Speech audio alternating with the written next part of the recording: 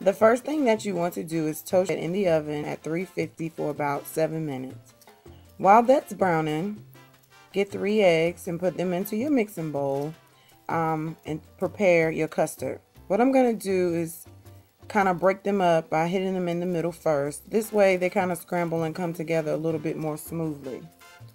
So after you've given them a good whisk, and this is going to be the base of your custard, so you want to make sure you beat the eggs pretty good.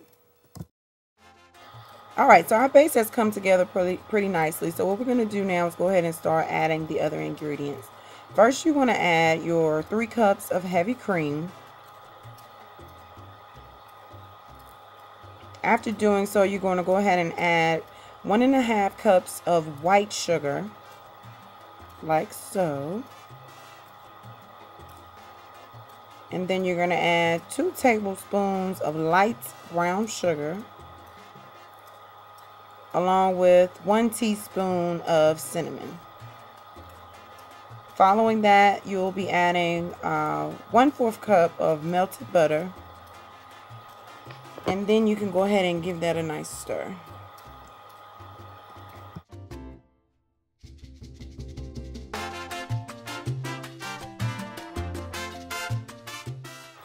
Okay, now that that's come together, we're going to work on cubing our bread. As you can see, I've already cut these up into cubes. What you can do is go down the middle once and then across twice, and you can get the cubes. So what we want to do now is whisk the batter one more time, just to make sure none of the sugar and the other ingredients have settled at the bottom. And then you can start putting in your squares of bread. Again, you can use, if you don't like raisins, you can use regular bread. I do like raisins, and I love cinnamon, so I like this cinnamon toast, or cinnamon raisin toast. It's a little bit of a cheat, but it's the same effect if you were to use a 1/4 cup of raisins and white bread. So this is just a little bit easier. And you can go ahead and continue to place them in.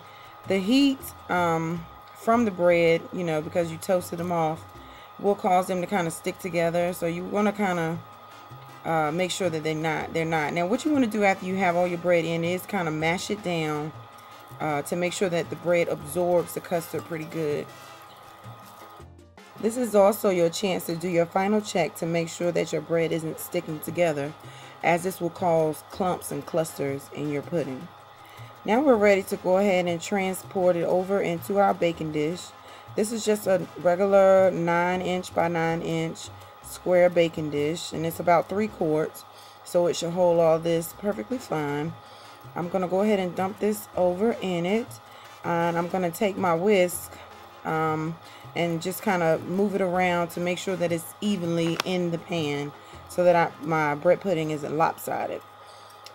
So once I go ahead and get that situated, and I'm going to level it out and get it how I want it, I'm going to go ahead and stick this in the oven at 350 for 55 minutes, 25 of which will be uncovered, and the last 30 you want to cover with aluminum foil and bake it off for another 30 minutes. Alright, here we go.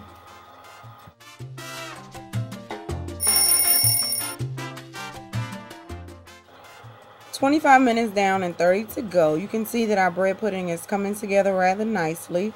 It's taking its form, and the custard is starting to kind of bring everything together. It's baking really nicely. So as I stated before, you want to go ahead and cover it with the aluminum foil before you place it back in the oven for the additional 30 minutes. And this will just make sure that it doesn't brown too much and look burnt.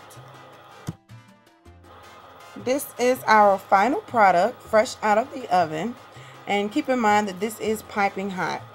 The custard hasn't had a chance to set up yet because I went to go ahead and cut it and serve it because my husband was actually waiting on it.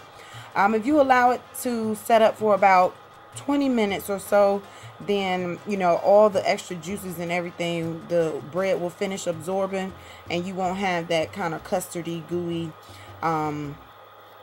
at the film at the bottom of it. But either or, it still tastes great and tastes the same. I'm gonna go ahead and have a try, and as always, it tastes great. Well, I'm your host, it's Miss Faith with Mrs. Cathy's Kitchen.